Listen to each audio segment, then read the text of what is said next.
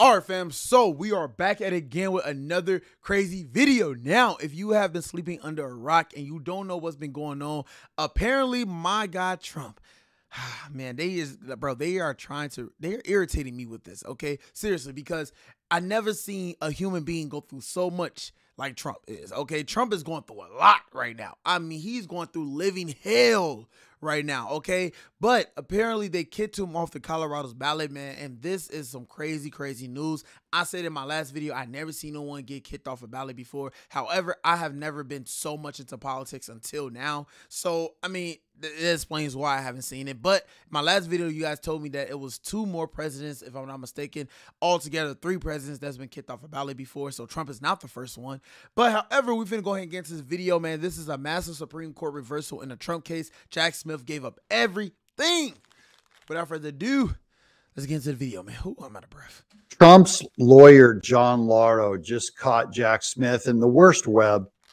This is going to reverse a lot of Jack Smith's shenanigans at the Supreme Court. But first, welcome to Doug in Exile. This is where the happy patriots all hang out. I'd love to have you as a subscriber, of course.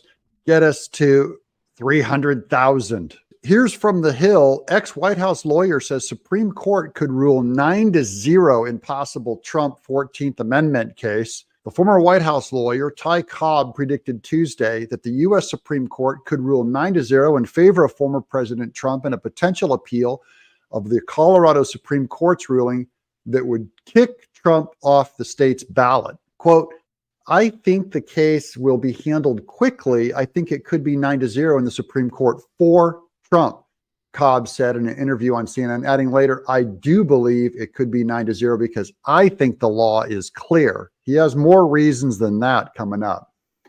The Colorado Supreme Court issued a ruling Tuesday that Trump should not appear on Colorado's ballot due to his alleged role in the January 6, 2021 Capitol attack. Citing the 14th Amendment insurrection clause, the 4-3 ruling by the Colorado Supreme Court argued Trump engaged in an insurrection by promoting false claims of election fraud and encouraging supporters to go to the Capitol on January 6th.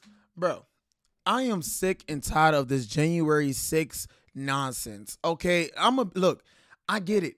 You could say Trump influenced these people to do, but you got to understand that people are their own person. Everybody's their own individual. That's what I'm trying to say. Everybody's their own individual. So for people to go to the Capitol, that was on their own will. Okay, like if Trump can influence me to do a lot of things, but it's up to me if I want to go do it or not. I mean, it should be literally, bro. A lot of people just don't have common sense. Okay, a lot of people seriously just don't have common sense. I am a Trump supporter, but I'm not going to sit there and go to the Capitol and do some dumb things that's going to get me in jail. You know what I'm saying? It don't matter who influenced who. At the end of the day, I'm still my own person. I still make my own decisions for my life. I know I am old enough to know what's right from wrong. Okay, I'm not a kid. I am old enough to know from right from wrong. And these people that went to the Capitol to attack it, they knew right from wrong. It was a lot of grown people. It wasn't no 3-year-olds, 2 70-year-olds talking about Trump. No. It was grown folks doing this. Okay, so for people to continue to say Trump was this and Trump was that and this and that, bro, it don't matter who Trump influenced or not, bro. They still had the right to do it themselves at the end of the day. When are we going to start holding people accountable, bro? You know what I'm saying? It was their fault that they went up there and did the Capitol attack. Like, come on, bro. Anybody would know. Anybody with common sense would know. You know? Nah, that's stupid. I wouldn't do that. Why would I go to the Capitol? Nah, that's stupid. I don't care how much I love Trump. I'm not doing nothing like that, bro. I don't care. I'm sorry, y'all. I keep hearing that in this whole little Colorado ballot thing. I keep hearing that same thing. January 6th of 2021. January 6th. I keep hearing that nonsense, bro. Big deal, right? The Colorado Supreme Court ruled the office of the president falls under the insurrection clause, and that's where they have a problem, which states that those who previously took oaths to support the Constitution as a, quote, member of Congress, I want you to notice on all these lists that nowhere in there is the presidency. As a member of Congress, officer of the United States, member of any state legislature, or an executive or judicial officer of any state cannot engage in a rebellion against it. One small problem, John Roberts. This has already been established by the Supreme Court. Quote, the real key issue in this case is Trump an officer in the Supreme Court in the context in which that term is used in Article 3 of the 14th Amendment, Cobb said. And quote, in 2010, Chief Justice John Roberts explained in Free Enterprise that people don't vote for officers of the United States. Therefore, Trump is not on that list. And most believe that the 14th Amendment intended to not include the president for that very reason. But now let's get to the Jack Smith reversal. Trump's lawyers asked Supreme Court to stay out of dispute on whether he is immune from prosecution. Washington AP, lawyers for former President Donald Trump, that's the John Lauro in the picture, they urged the U.S. Supreme Court on Wednesday to stand down from a dispute over whether he can be prosecuted on charges he plotted to overturn the 2020 election results. Special counsel Jack Smith's team last week urged the nation's high court to take up and quickly consider Trump's claims that he enjoys immunity from prosecution as a former president. The unusual request for a speedy ruling seemed designed to prevent any delays that could postpone the trial of the 2024 Republican presidential primary frontrunner, currently set to begin March 4th until after next year's presidential election. Remember, Trump's strategy is to delay is to win. But Trump's lawyers told the Supreme Court that there was no reason for them to take up the matter now, especially because a lower appeals court in Washington is already considering the same question and has scheduled arguments for January 9th. So this is Jack Smith trying to leapfrog a lower court. Quote, importance does not automatically necessitate speed. If anything, the opposite is usually true. Novel, complex, sensitive, and historic issues, such as the existence of presidential immunity from criminal prosecution of official acts, call for more careful deliberation, not less, Trump's lawyers wrote.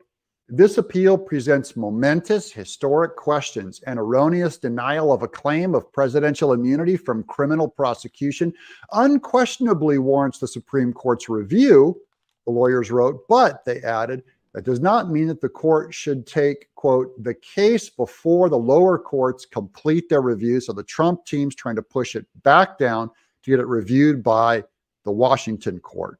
That'll create too much time, which is why Jack Smith pushed it up, proving this is political, proving he said that he would treat Trump like any other person under the law. And here he's expediting it, proving that this is not a normal case and that they're deliberately, specifically, uniquely prosecuting Trump. The Supreme Court will be deciding this quickly, whether if they will see it or not. Look for them to reject this one and push it back down to the lower courts because they don't want to be pushed around by some little geek like Jack Smith. Again, let me know what you guys think. Will the Supreme Court hear this one or will they push it back down to the lower courts? Don't you worry. The Supreme Court will hear this eventually, but it ought to be after the election in 2024. I'm Doug in exile. Bro, okay, hold on. Wait, don't you play. Okay, number one, okay, I said this in my last video. I never been so politician and never been so much into politics and everything like that. But now I'm just trying to open my eyes up as a young kid from Chicago. I'm 20 years old. I'm trying to open my eyes up to see what's really going on. And I just don't understand why are they trying to attack Trump so hard. I just don't get it. I truly don't get it. I mean, do we not look at the track record and the things that Trump has done for I'm not even talking about black people. I'm talking about America in general because I know a lot of black people want to, well, Trump did a lot for black people. Okay, I get that, but we're not the only race living on America, okay? I'm talking about America as a whole, okay? But I'm just trying to figure out, I'm just trying to put it in my head. I'm trying to do all the mathematics. I've never been good at math, but I know that this math right here is not mathing. Okay, this whole Supreme Court thing is not mathing. The math does not make sense. It doesn't. It doesn't. I'm just it's like y'all trying to find every single excuse to try to get this man pushed out of here. Every single excuse. Do you not realize that Trump has the best lawyers in town? The best lawyers in America? Come on now, let's be real. Let's be real. We talking about a man who came in office who didn't need no money at all, who came in office already stacked up $1 billion. You feel me? I mean, I'm just saying in general, bro, like the fact that y'all trying to get this man out of here, it's crazy to me. It honestly is crazy because I'm learning now that a lot of people, they jump on the bandwagon when they see another person hating on another person. Oh, okay, so these group of people hating on Trump. Okay, we gonna hate on Trump too. I mean, you can't even give me 10 things that you don't like about Trump. You truly can't. Anytime I ask somebody who don't support Trump, I say, okay, what don't you like about him? I don't know. Like, he just, you know, his supporter, like what his supporters got to do with anything.